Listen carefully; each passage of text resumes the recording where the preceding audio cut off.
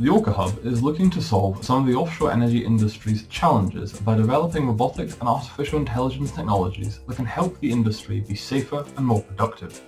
It's all about taking humans out of the hazardous environments and putting robots in there instead. The ORCA Hub is made up of 5 universities and a host of industrial partners from around the UK, and brings together experts in the area of underwater robotics, flying robots, how humans work with robots, legged robots, and so much more.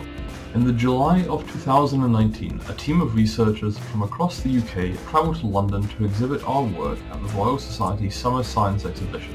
For 7 days, anyone who came to the exhibition was able to pop along to the Robots in the Danger Zone stand, where they could control one of our Cosmo robots and try to put out a simulated fire our limpet robots had detected.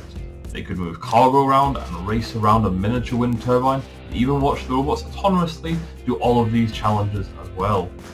We had a guest appearance on the weekend of the event with our animal quadruped robot strutting its stuff in the courtyard of the Royal Society. It was, all in all, a fantastic experience. You are now going to hear what some of our researchers have been up to since that exhibition.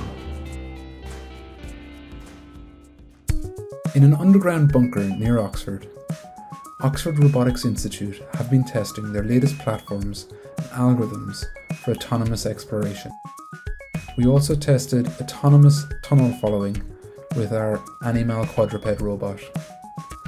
The robot iteratively selects the midpoint of the tunnel to avoid the walls and to avoid collisions with local obstacles such as roping and equipment.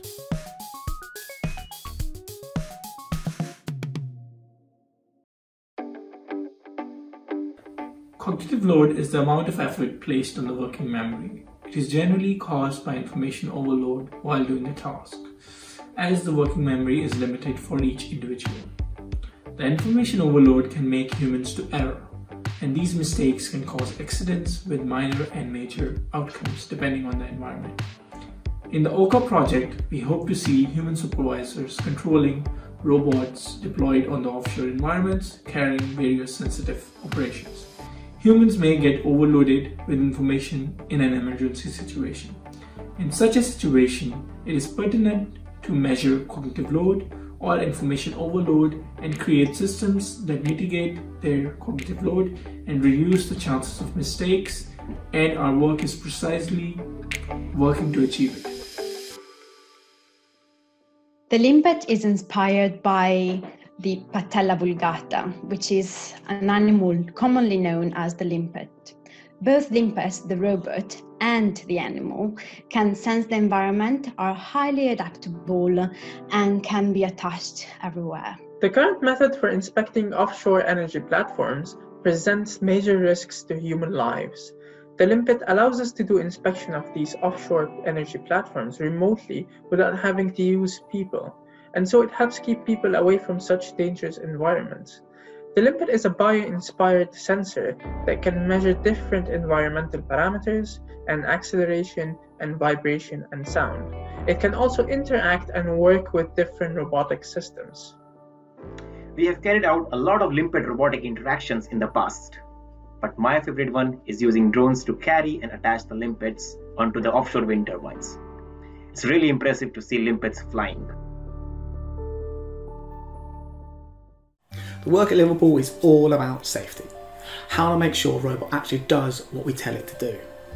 As part of this, we run simulations, many thousands of them, to test the behaviour of the robot in a huge number of situations. Now, instead of testing all the possible variations of a given situation, the approach that we are taking is to use an algorithm that searches for the situations and conditions in which the robot fails to operate safely. To do this, we are using what are called nature-inspired algorithms, a multiple particle swarm optimization. In this case, the swarm is a set of particles, where each particle represents a single variation of the situation in which the robot finds itself. This takes the form of a list of parameters which influence the robot's behaviour, and the particle is then moving through the dimensional space drawn by them. Each particle is then aware of itself, the particles around it, and as a group move towards a situation in which the robot fails to operate safely. Once we find these situations, we now know not to go near them again. This could be different weather conditions such as a wind speed or sea spray or light levels, or it could be a type of terrain such as land or sea or around some kind of structure. The result is that we, as the users of the robot, get to set the behaviour that we wish it to have, and we can test to see whether it actually has this behaviour or not. Hello everyone, I hope you've enjoyed seeing some of the exciting advances the ORCA Hub is making developing our robots and artificial intelligence. With the COVID-19 pandemic, we now need smart machines like these for many more applications. Disinfecting hospitals, helping old people, delivering goods, constructing buildings, and even harvesting crops. So we're going to need lots of skilled apprentices, programmers, engineers, and scientists from all walks of life to design, build, program, and maintain them. I hope you might consider joining in.